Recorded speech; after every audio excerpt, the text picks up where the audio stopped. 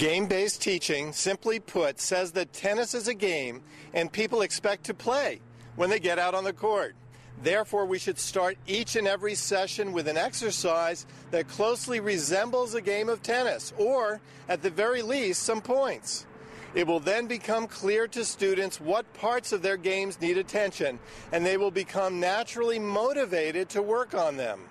Another premise of game-based teaching is to quickly get beginners serving and keeping score instead of the old system of teaching ground strokes first and playing games later down the road. But the principle in tennis should be that they play first. And any deficits, any limitations or weaknesses that they may have, right? Help them to see and then back up to help them work on it. But start with playing. And if they can't hit a ball back and forth, again, get out a beach ball and have them throw. If you have them throw a beach ball with two hands, what is this like? It's just like a unit turn. It is a unit turn. So if I threw, you want to stand up?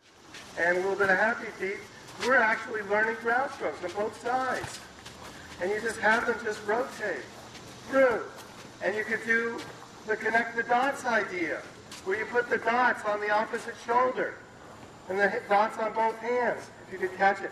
And then I go connect the dots. And then you got all 3 points finishing.